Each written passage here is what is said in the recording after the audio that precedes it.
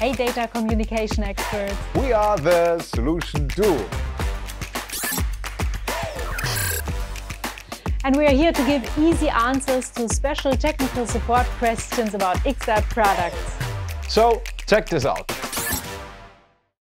Hey everybody, have you ever tried to run your USB to CAN V2 adapter with the VCI driver on a computer using an ARM architecture and you failed to connect? No worries, I'm having that issues too. But Toby, what do you think? Am I doing something wrong here? Hey Janina, no, I think you didn't do anything wrong. See, ARM processors are different from Intel or AMD, which most VCI drivers are designed for.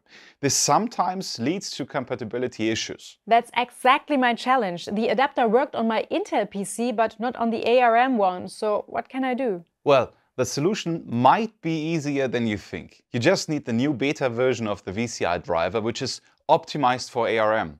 It offers full functionality, just like on Intel systems. But how can I get this beta driver? Just contact our support team for access to the beta version. All contact details are below this video, and that should help you solve the compatibility issue. All right. Thank you, Toby. You're welcome. Hey, thanks for watching. If you have a tough support question, please give us a comment And subscribe to our channel.